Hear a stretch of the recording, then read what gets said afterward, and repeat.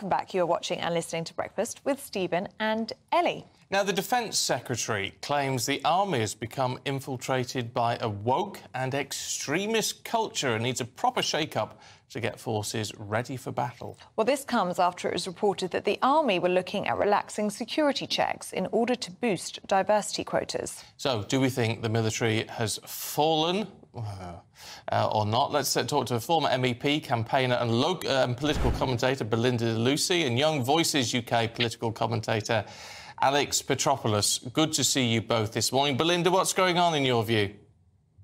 Well, I believe the problem started when the armed forces decided to outsource their recruitment process to non-military. And, you know, there's no better recruiter of soldiers and sailors and Air Force than satisfied armed forces personnel. And instead, they've outsourced it to non-military people who don't understand what the military needs, who are far more easily infected with this diversity at all costs sort of mantra.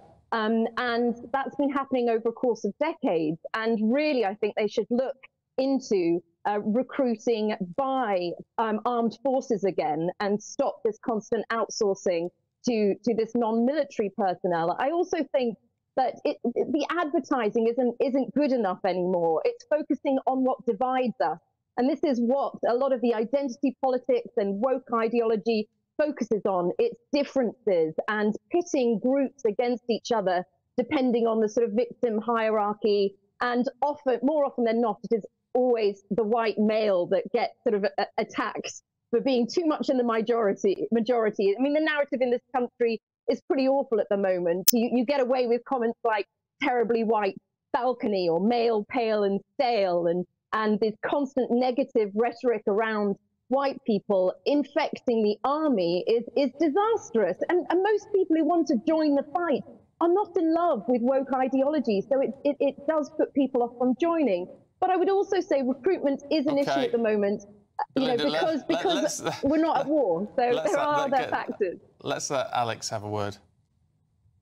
Yeah, you know, I'd have to really disagree with what you're saying there. I think that you say, you know, this wokeness is dividing and is keeping people out of the military, but in fact, I think it's designed to do exactly the opposite. Diversity and inclusion is designed to let as many people as possible into the military.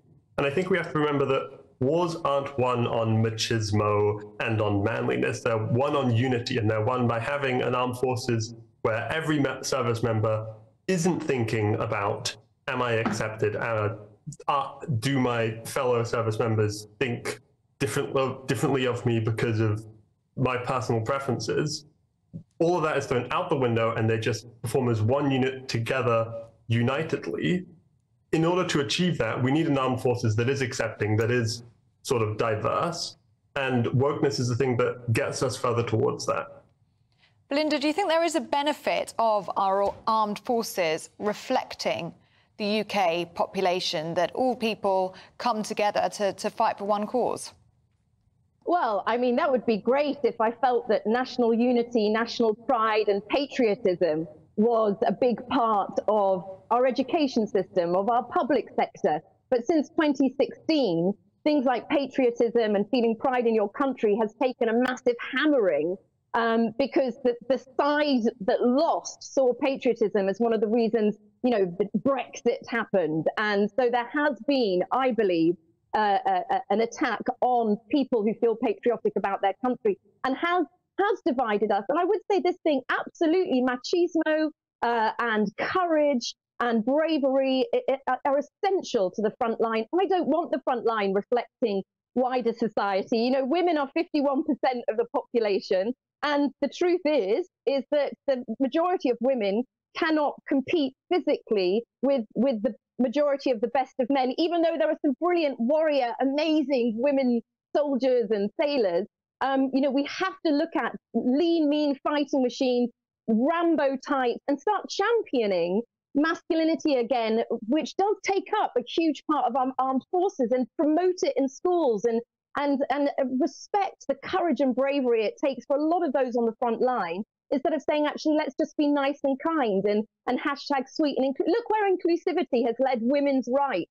You know, wokeism has almost destroyed single-sex spaces for women on the basis of we must be inclusive. And I don't see any black, brown, white women or any minority people being at a disadvantage. We all have equal opportunities. And I think it's quite an insult to us saying we need white men to step aside for us to succeed. I'm not going to teach my daughters that. You know, I think the military has to focus on unity and not divisiveness, which is wokeism. Okay, Alex. Again, I think I completely disagree, and I think that unity is actually what wokeism brings about. But I'd like to paint a picture and look at what I describe as the least woke military in the world, which is Russia's military. They have all these macho ads showing the Russian military. They're so manly, they're not woke whatsoever. And what happened when they tried to invade Ukraine, when they tried to invade a country that was smaller, weaker, with fewer manpower, fewer resources? They failed miserably, right? And they failed because Ukraine was supported by woke militaries like the US, like the UK. At the end of the day, it's not this manliness that wins you wars. It's these sophisticated, unitary, these all-inclusive militaries that are, yes, woke, and that works for them. And that means that they can operate in an environment where people don't have to worry about their gender, people don't have to worry about their sexuality, people don't have to worry about what race am I if I'm applying to the armed forces. Wokeism makes our military better, stronger, more powerful, and that's why we're beating Russia in Ukraine. That's why Ukraine is winning against Russia. Well, I'm afraid we are out of time. Belinda Lucy and Alex Petropoulos, really good to hear from you this morning. Thank you very much indeed. Let us know what